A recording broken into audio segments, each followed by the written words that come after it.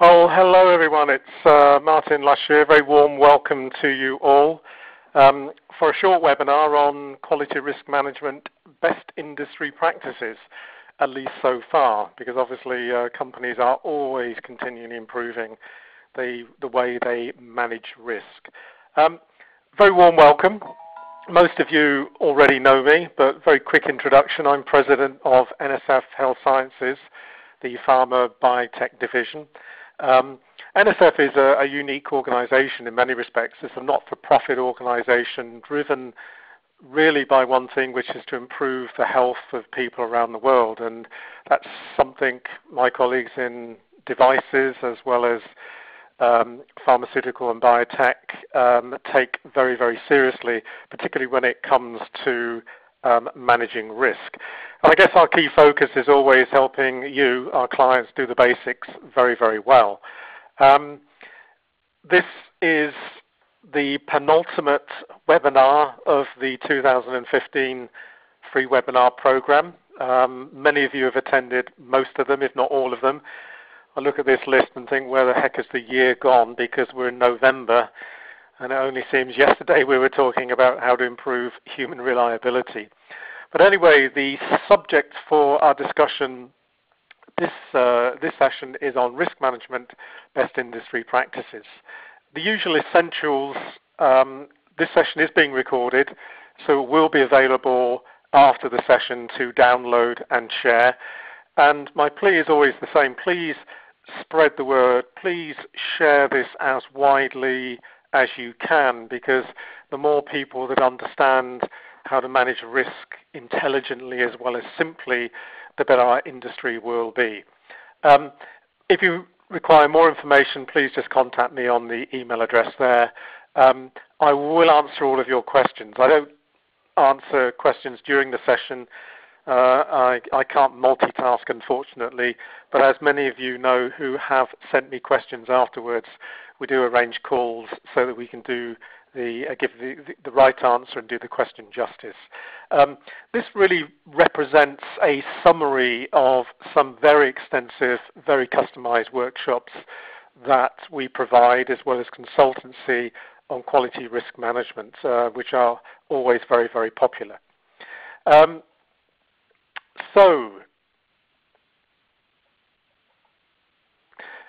Firstly, my sources and my thanks, because what I'm about to present is a summary of best industry practices. They're not necessarily based entirely on my opinion, but really the opinion of our clients, and we have over 1,000 clients worldwide that we often engage with in terms of benchmarking and standard setting. We also work very closely with other external partners, so we have very good links with automobiles, aviation, devices, food, and other industries who are also challenged by risk management, and they certainly have some very good practices that we will share as we go through this session. But also a big thank you to our consultants. We're very fortunate in having some of the very best, and my particular thanks to these guys with their combined 800 years of industry experience globally, with a mixture of companies that have helped to summarize best industry practices. Now, when you ask people, as I do in my travels regarding quality risk management and how our industry is doing, opinions differ. From those who consider us to be pretty poor, the sort of 2 to 3 out of 10, and these are direct quotes from people that we know in industry as well as the regulators. And interestingly, what I'm presenting to you is what I presented at the PDA FDA conference in Baltimore a few months ago alongside FDA, who were actually in full agreement with a lot of what we are going to discuss. And these are direct quotes from respected contacts within the industry. You know, quality risk management and our compliance habit, forget it. It simply doesn't go. That's why we're not very good at it. You know, people that believe we've really been left behind, that our focus is very much on risk assessment rather than quality risk management, and there is a massive difference there. We work extensively in training QPs. We have a very strong network of QPs across Europe, and there are some of our QPs who believe ICH Q9 was the worst thing that ever happened to QPs.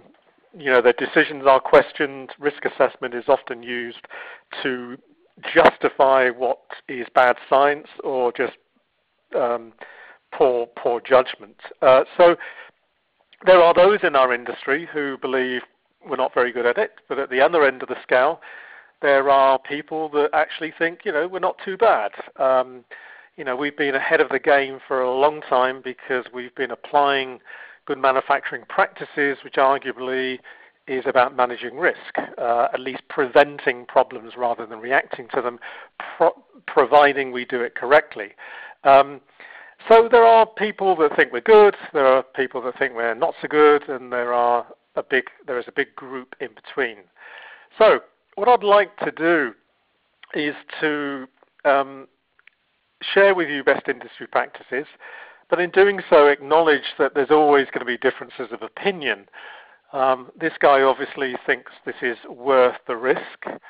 Now I'm into mountain biking and I love cycling, but I don't think I would take that kind of risk.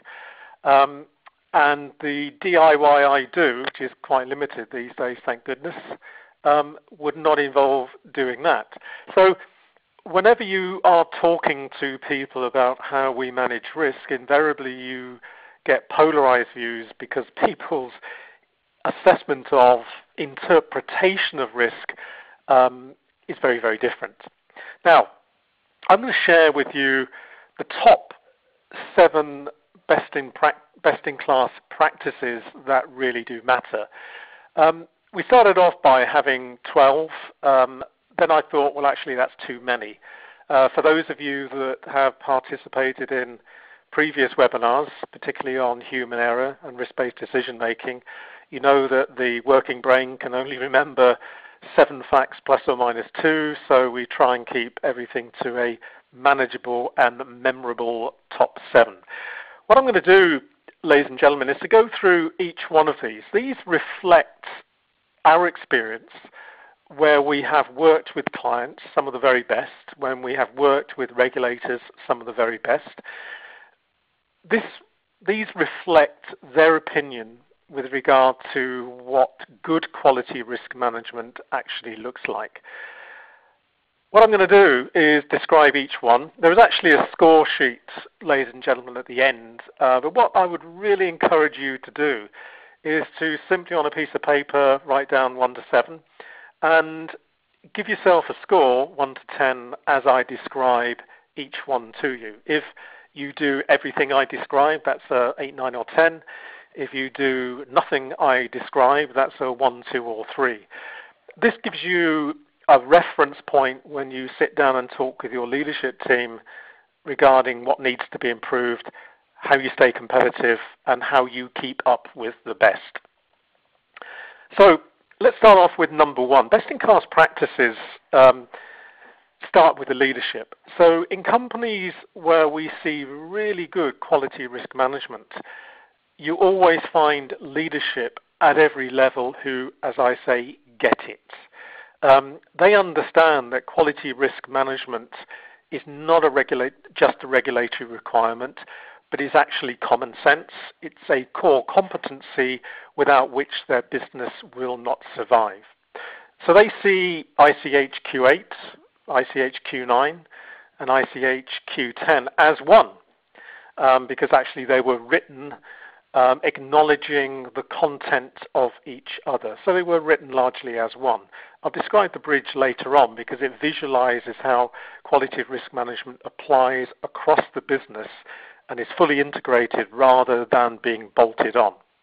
The leadership also understand their risk threshold. They're what I call risk savvy. They're risk mature. They're not people who delude themselves with this idea that there is such thing as zero risk.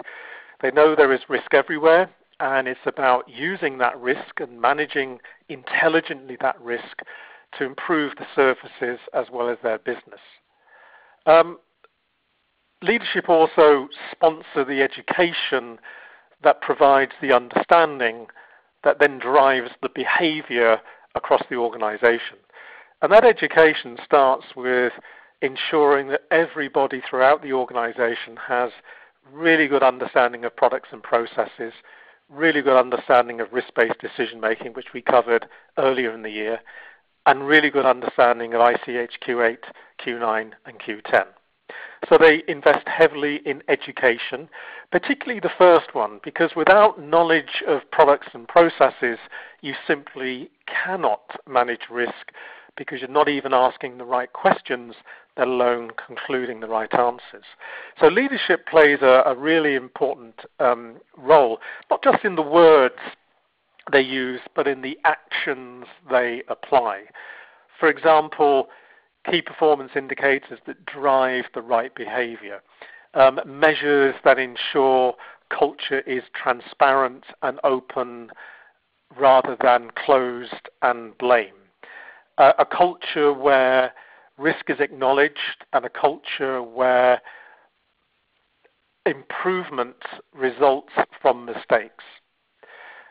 Leadership also understands that knowledge needs to be shared across businesses, across departments, between labs, so that knowledge that exists in the self-inspection system is used to drive continuous improvement. Knowledge that exists in the deviation and kappa system is used to drive improvement.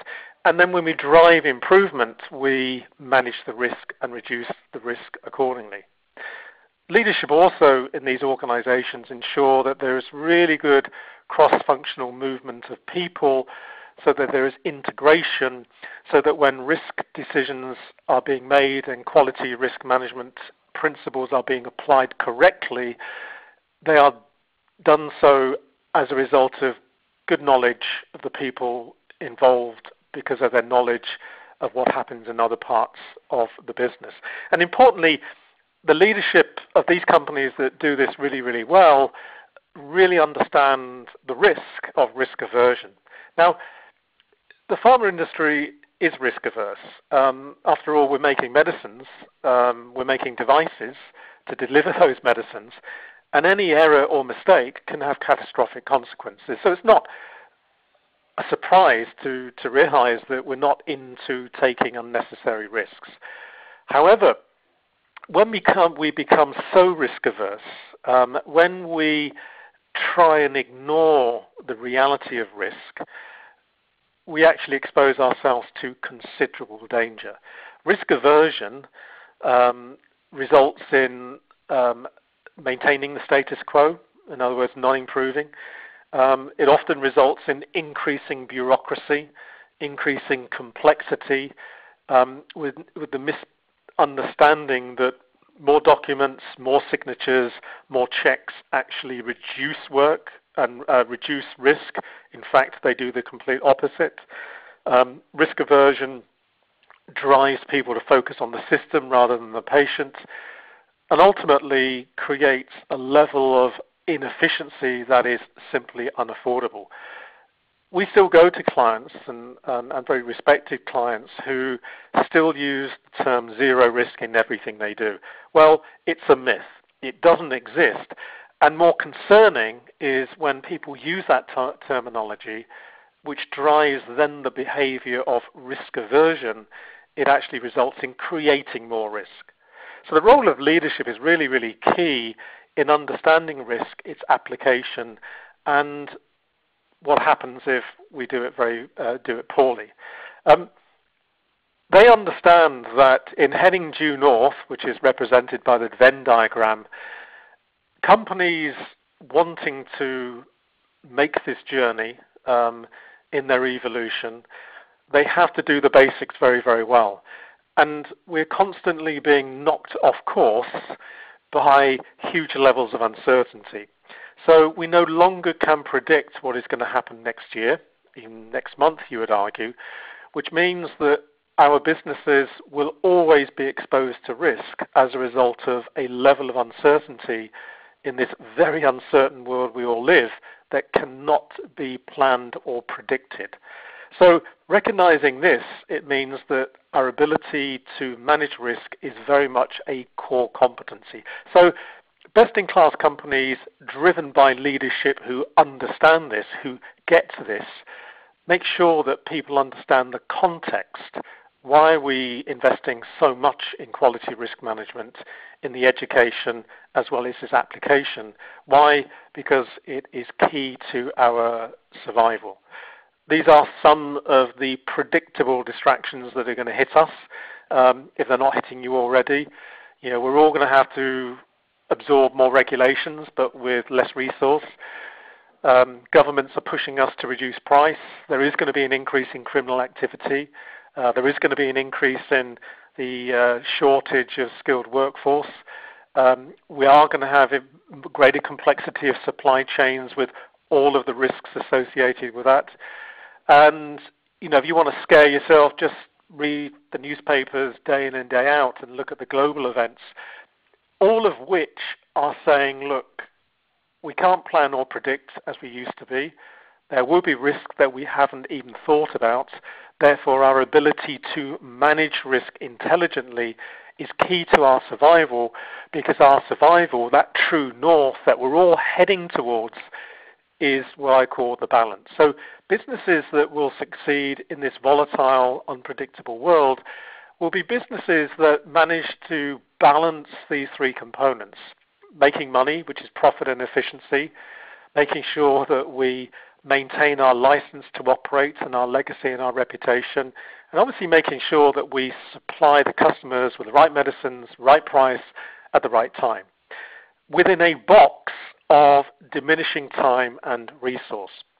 What that means is if any one of these dominates, becomes more stronger and bigger than any of the other components, our businesses are at risk. And one of the challenges we all face is setting standards that are fit for purpose, that ensure that medicines and devices that we manufacture are going to work effectively, safely, and be of the right quality 100% of the time. Setting standards that are affordable as well as achievable is always very challenging. And risk management, quality risk management, allows us to, as I say here, hit the sweet spot. In other words, if we do too much in our policies, in our standards, and in the way that we work, if we set standards that are too high, complexity increases, bureaucracy increases, costs go up. If we do too little, we are also at risk for very obvious reasons. So quality risk management gives us a mechanism and a way of thinking to ensure that what we do on a day-to-day basis hits the sweet spot. In other words, we are able to balance those three components of our business: efficiency and profit, license to operate, and customer satisfaction. Because if we don't achieve that balance, that important balance, our businesses are at risk.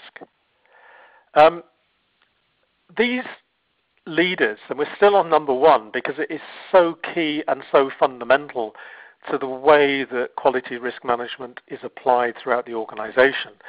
These leaders recognize, and we've talked about this on previous webinars, that our success is down to just doing the basics to PhD level. And many of these we've already covered on previous webinars: risk-based decision making, making sure that we have excellent understanding of our products and processes, making sure that we educate rather than train, and making sure that we apply best-in-class practices for quality risk management. So if we do the basics exceptionally well, and quality risk management is one, but just one, we will succeed. If we don't, we're going to be challenged. I mentioned earlier, ladies and gentlemen, the bridge. We use this in NSF to describe and to visualize a quality management system. Now, without getting into too much detail, the purpose of a quality management system, well, there is just one, and that is to improve your competitive edge. That's it. By that, we mean balancing those three components. Staying in compliance, sure, but we've got to make money to stay in business, and we've got to make damn sure that the customers are satisfied with what they are getting. So the purpose of the quality system is to move products from research and development all the way through to the patient along the bridge or across the bridge as quickly, safely, and efficiently as possible. But as you see, the bridge is only as good as the people holding it up. The regulatory tide is always getting higher. And you can see each individual element of the bridge represented, each individual element of the quality system represented. But importantly, risk management oversees everything. So quality risk management applies across our business. It's not bolted on. It's not a single component. It applies to how we manage change. It applies to how we design and execute our audit and self-inspection system. We use quality risk management to decide on the level of detail in SOPs, what suppliers we need to audit more frequently than others. So quality risk management applies across the quality system, or as we describe it, across the bridge. A couple of you have asked questions here. Is it possible to have the support from leadership? Again, any questions coming through, ladies and gentlemen, I'll reach out to you later so that we can really do each question justice.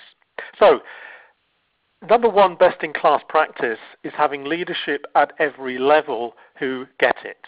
And interestingly, we've educated at every level in a lot of companies, from the VP level down to the shop floor, where decisions are routinely made, so that people understand what good quality risk management is, how to apply it, and so on.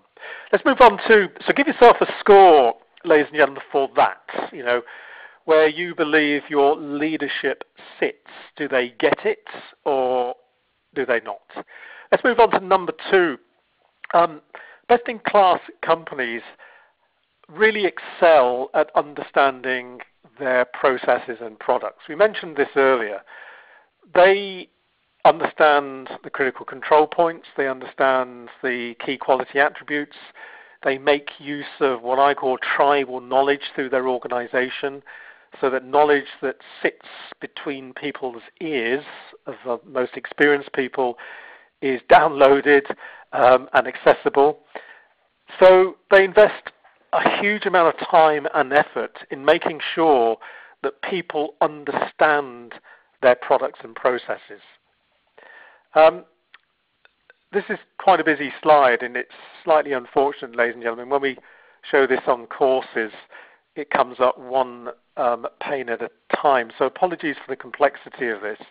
If we start off at the top of the slide in terms of how quality risk management can be applied, in terms of our manufacturing processes, for each step of our manufacturing processes, we understand, or we should understand, the critical control points that have a direct impact upon the key attributes of the product. We design our control strategy to ensure those CCPs remain in control. Risk registers, and this is always an interesting subject when we go to clients and we talk about risk registers. And they're sort of dismissed by many as, well, this is just something regulators, our own MHRA in particular, require, therefore we do it to satisfy the regulators, which is unfortunate because it's wrong, because risk registers are a very, very useful way of making information accessible and available so that leadership can literally, at the touch of a button, understand where the risks are in their business, understand who is owning that, and understanding also what measures are being taken to manage, control, and reduce. And a good risk register actually provides access to that information, but then allows us to set alarms appropriately.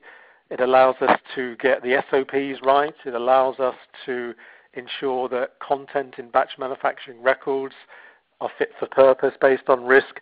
It allows us to get our calibration frequencies and parameters just right.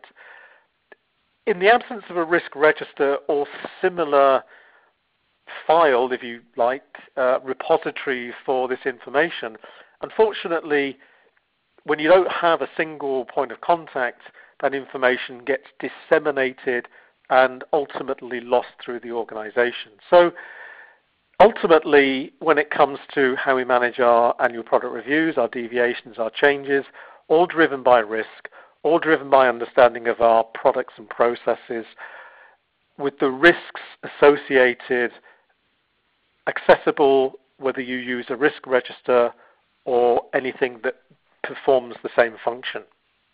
So number 2 is about accessibility, is about knowledge of products and processes, number 1, but it's also making sure that that knowledge is available so that it can be accessed when risk-based decisions are being made. Because as we covered in our module on our webinar on risk-based decision-making, so much depends on having accurate and reliable data so that you can make data-driven decisions rather than decisions being made based upon assumption and as well as emotion. So give yourself a mark out of 10, ladies and gentlemen, for number 2. To what extent do you have that level of knowledge and expertise across the organization in relation to your products and processes, understanding of critical control points, understanding of control strategy, understanding of those parts of the process that if they go wrong would have a direct impact on product quality, and also is that accessible for all so that it helps in the process of making risk-based decisions. Let's move on to number 3. Best-in-class companies apply most of their focus on preventing errors, preventing risk, rather than in reaction to it. So best-in-class companies use quality risk management in designing their self-inspection program, what areas to spend longer on, what areas to focus on. We don't have resource to do everything. We need to be intelligent in the way that we use that very limited resource. And it means that we can apply quality risk management to decide where we audit, how often. Similarly, in supplier management, where is our greatest risk? How much attention should we pay to particular suppliers over others? How often should we maintain equipment? How can we move from planned maintenance to reliability-centered maintenance? Well, the answer is by using quality risk management. How do we simplify batch manufacturing records? By removing data, by removing signatures so that people stand a chance of following the BMR. The answer is by using quality risk management. You know, we run a lot of workshops with clients to simplify batch manufacturing records, and the theme that holds it all together, the thread that runs throughout, is quality risk management. So, give yourself a mark out of 10, ladies and gentlemen, for excuse me, for how you use quality risk management. Do you use it more to prevent and reduce risk, in which case give yourself a good score? But if quality risk management to you actually means risk assessment using FMEA, usually after the event, give yourself a very low score for that reactionary focus. I always find it quite fascinating, ladies and gentlemen. I'm sure you'll all agree with me on this one. It's far better to spend $100, €100, £100 preventing rather than £100,000 reacting. That is after the event, whether it be firefighting, crisis management, fixing 483s, fixing warning letters. You know, we spend a lot of time helping clients do that. And boy, when you look at the bill afterwards, it's pretty evident that if they'd spent $100 preventing, they would have been a whole lot better off. But maybe that's just human nature. Just some examples of proactive risk risk management and how it has been used. And I give you these examples to give you hope and to give you ammunition to use if you're struggling to convince senior leadership of the value of working to prevent rather than in reaction to. One of our clients, we helped simplify their documentation. And simplifying means taking away. When you take things away, people get really, really nervous because of the risk associated with taking detail away. In fact, taking whole SOPs away. Well, this company did that. We ran a workshop with them, 4 days. And using quality risk management, we managed to reduce their SOPs by 28%. Procedural errors reduced by 37%. Same clients, we did a very similar exercise, again using quality risk management to make objective risk-based decisions so that we could comfortably, without losing any sleep, remove from 400 pages to 110.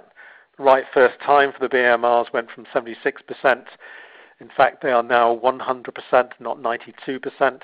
And the cycle time drastically shortened from 5 days through down to 1 hour. So there's some real return on investment here when you start using quality risk management as ICHQ9 intended, which was proactively to improve our competitive edge and reduce risk.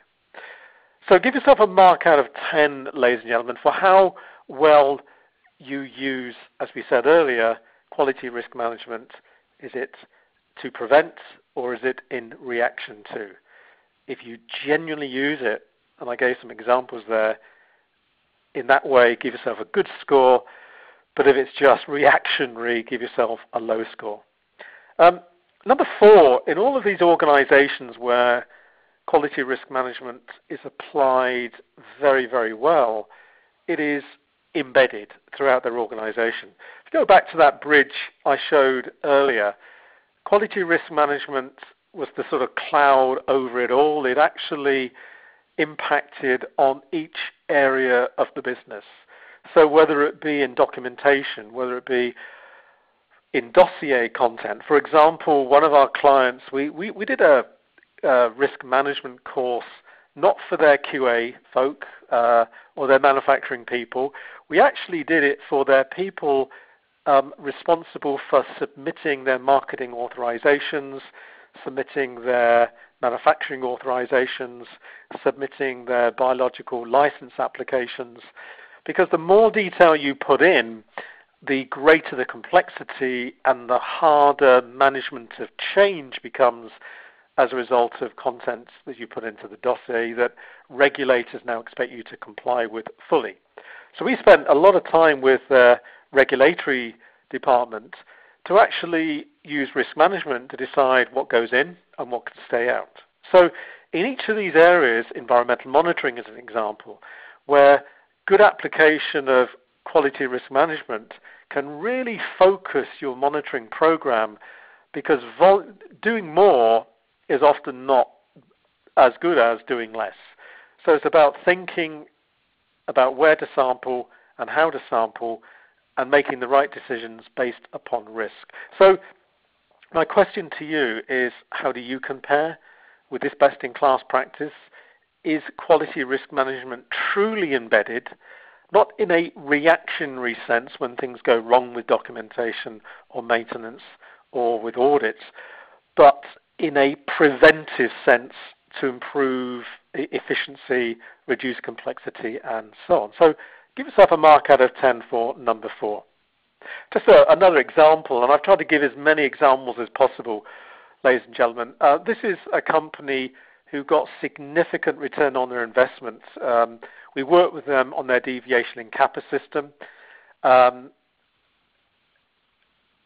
And what they demonstrated was that after our session, quality incident reporting increased because you want people to report incidents. They started to do their investigations within 30 minutes, because the faster you do an incident investigation, the better the investigation. Previously it was 2 weeks duration. But importantly, they triaged, they risk ranked all of their deviations, all of their errors within 4 hours. Previously, this was never done. So they were compromised by treating every incident the same. We all know that every incident is not the same. You can have very minor incidents with virtually no risk and very serious incidents with a lot of risk. And you need to be able to differentiate in order to protect your business by focusing on high-risk incidents. So we designed with them a risk-based impact assessment form to enable them to objectively, using data and the facts, decide what is high, medium, and low. Repeat incidents as a result of this far better, far more efficient, faster, risk-based approach were reduced by 74%. Similarly, another example of a change control system. Previously, this particular company approved everything, and any change control system that approves everything is a very dangerous change control system, because one of the jobs of a change control system is to stop change that adds no value. And it's not uncommon that we find at least companies don't stop change. The change control system approves everything. And the way you decide, do I approve, accept the change, or reject it, is by using an impact assessment form, a risk-based impact assessment form. And this particular company achieved return on investment by seeing 40% of requests rejected. That allowed more time, more resource, more energy to be directed to the changes that really did matter. The approval time went from weeks to minutes, and the success rate for changes implemented went from less than 10%. Just imagine the amount of time and resource wasted when so many changes, 90% of changes, were unsuccessful, to 76%. All achieved through using quality risk management, impact assessment forms based upon risk. Moving on, so give yourself a mark out of 10 for number 4. Moving on to number 5. In all of these organizations that do this really well, they do it because it's simple. Clients I go to, when I ask, can I please see your quality risk management policy, how you do impact assessments, how you apply this across your business, my heart sinks as the document, all sort of 70, 80, 90 pages of quality risk management policies sort of hits the desk and reverberates around the room, because that level of complexity means that nobody's going to read it, nobody will apply it, nobody will make reference to it. And the whole purpose of a policy that sets the standards, what is to be expected, SOPs that describe the how, they must be kept simple. Policy 2 to 3 pages, simple process flow, which is usually ICH Q9, examples of impact assessments, structured, standardized so that everybody across the organization is using it, and it is enforced and disciplined as such. So when you have a simple quality risk management policy, when you have simple QRM SOPs, when you have simple impact assessment forms, you then have something people will use. A few months ago we talked about simplification. So please, if you didn't listen to that webinar, go and listen to it, because we analyzed this in particular so that you can actually start simplifying, because that is another core competency. Just another example here, ladies and gentlemen, just to sort of give you hope as to what could be achieved. One of our clients with a deviation investigation systems, they dramatically improved what they did by education, and that was another session that we ran on the 10-20-70 approach to education. Their products and their processes, application of ICH Q9 and Q10, better risk-based decision making, and a session on human error, which all of these collectively dramatically improved business performance. And the theme that runs throughout is quality risk management. So, number 6, in all of these companies, just moving on, that do this exceptionally well, there is always a multidisciplinary approach to quality risk management. The last thing you want is QA doing risk assessments and coming to a conclusion in isolation. The last thing you want is manufacturing doing that in isolation. The last thing you want is engineering making risk assessments in isolation, because when you do things in isolation, you only get one person's particular view of the world and of risk management. And best-in-class companies ensure that when risk-based decisions are made based upon good principles of quality risk management, it is done in a very collaborative way which engages and makes use of the subject matter experts in each of these and probably more parts of the business. Now, it doesn't mean to say that on every occasion you have to involve and engage all of these. I think we all know that would be unmanageable. But when you're making decisions based upon risk, either proactively or reactively, it's knowing who to go to in organizations to get another view, to get another, to get more knowledge based upon their areas of expertise. So, if engineers were looking at moving from planned maintenance to reliability-centered maintenance, sure, you do need all of their engineering input to decide which pieces of equipment can go from planned maintenance of every 5 weeks or every 5 months to reliability-centered maintenance of every 8 months. So their engineering input is key, but also input from development, also input from QA, also input from manufacturing would be equally vital in coming to a balanced decision that balances those 3 components of that Venn diagram we talked about earlier. So part of, and this was an interesting example of a company, a client we worked with who did this exceptionally well. They had a quality review panel, so really key decisions, and this fed into their quality risk register. Key decisions were made by a panel of 4 representatives from engineering, manufacturing, QA, and development, and they had a very, very good process to resolve disagreements.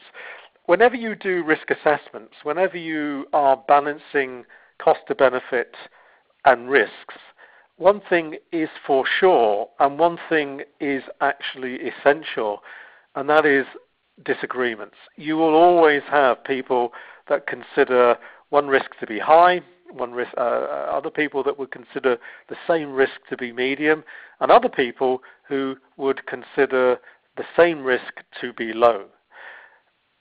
And in decision making, good decision making, as we've examined in the past, is about exploring those areas of disagreement rather than arguing and defending our position. So this particular client had an arbitration panel. So where there were disagreements, instead of people looking for a compromise, or instead of QA saying, you know what, I'm not going to release the batch unless we consider this high risk, they introduced an arbitration panel where these disagreements, just seeing the world in a completely different way, were independently assessed, focused on the patient's safety, quality, efficacy, all with the intention of keeping that pendulum we mentioned earlier in the sweet spot. So this was a mechanism of ensuring that decisions were calibrated so that risk aversion didn't sweep in, because we all know that creates high risk, but also making sure that they weren't unintentionally taking risk gambling because they'd never suffered before. So this is a really neat way of making sure you stay in the sweet spot. So moving on to the last best-in-class practice, ladies and gentlemen, companies that really do this well never accept they're doing it as well as they can. So in all of these companies that we work with who do it exceptionally well, every year they consult with all stakeholders and they look at the risk register, they look at all of their performance data, and they say to themselves, what have we done well? What do we need to do better? What is stop doing? What errors have we made? How can we improve? Because everybody views risk differently, and this is a core competency, one of the many core competencies that we need to excel at in order to survive and prosper in this very, very volatile world. Because, everybody does view risk differently. What is acceptable to some people is not acceptable to others. And quality risk management, personally I think this is a pretty high risk, but I guess after a few beers it's less so. The point I'm making is that when you apply quality risk management very well, if you're scoring 8, 9, and 10 in all of these areas, you know that you are doing it well, improving your competitive edge, protecting your patients, and reducing risk. If you're down at the 1, 2, and 3, you've got to improve, because without it, you will struggle. Finish off, ladies and gentlemen, 2016, I can't believe Christmas is just around the corner, is approaching fast. So we've only got one more webinar of the 2015 program to go.